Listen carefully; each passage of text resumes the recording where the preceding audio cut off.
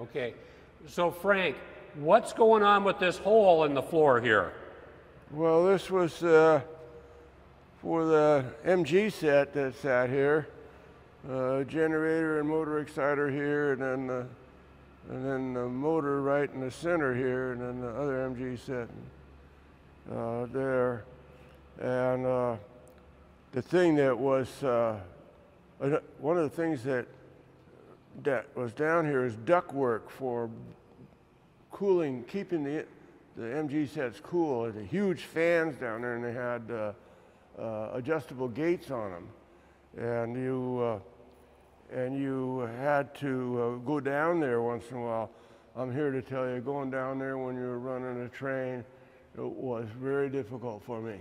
Why is that? It was very claustrophobic and very unnerving.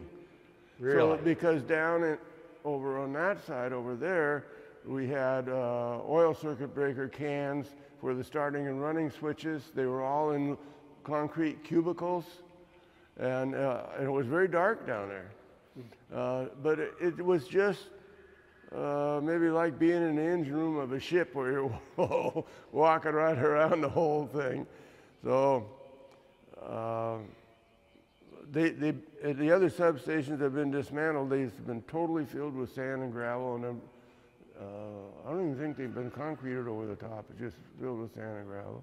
Well, when we go to Cedar Falls later today, we'll see where these holes have been filled up. Right. And where it's all just a flat surface now. You'll see that.